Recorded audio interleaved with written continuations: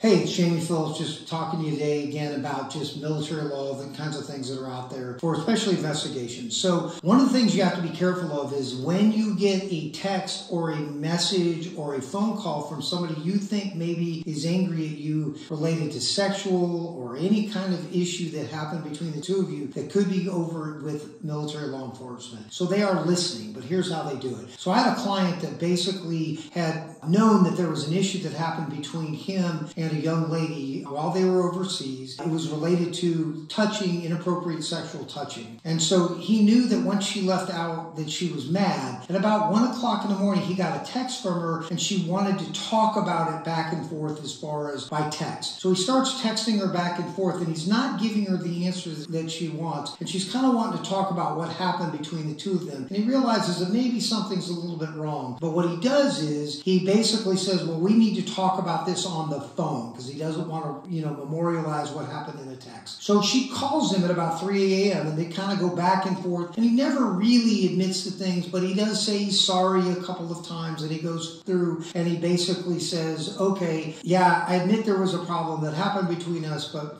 blah, blah, blah, blah. I'm sorry, didn't mean for this to happen, but doesn't get into the specifics. So later, when we're at a court martial, basically we get all the discovery and they show her on video when she initially went to CID that night at the military, law enforcement. She went there at 12 o'clock at night and they start doing a long interview with her and then eventually they say, hey, you got your phone? Why don't you text him? Because they can't text him or call him or do anything without telling him their CID and reading him his rights. But when she does it, it's a spontaneous admission on his part. So at about 1 a.m., she starts texting him with her special victims counsel already assigned right there. She's got CID right there, and they're all looking over the phone as she texts what she is trying to do with him. Hey, you remember what happened tonight? Why did you do this? Why did you do that? And then at some point, she's like talking to the CID agent, she's talking to her counsel, and she's like, he's not answering the way that I want him to, and he wants to talk to me on the phone. And they're like, no problem. So basically she calls him up and they start talking, and it's funny because what you have is over the phone, she's got her phone sitting right in front of her, and they're all leaning over the phone looking at it as he's answering, and they're all taking notes as to what he's saying, and it's all being recorded, and something is spontaneous, and he's talking about how sorry he is about what happened. He's talking about how this, he didn't mean for there to be a confusion between the two of them. He really felt like, there was something special between the two of them, blah, blah, blah, blah. All of that comes out at trial. It's all admissible. And instead of having to put some bug on your phone, which is everybody's always worried about, that law enforcement's doing, they don't do that. What they do is they use the victim to contact you, and it's called pretext. So if you get a message from somebody who you've had a problem with, no matter what kind of case it is, and you're thinking it's a little bit strange that they're asking you these kind of questions, you might as well just assume that you're talking to CID or law enforcement, so be careful. If you want to get a hold of me, 931-217-7648, jphillipslaw22@gmail.com, or we've got an appointment link below, and just click that and line up an appointment. We'll be talking. Thank you.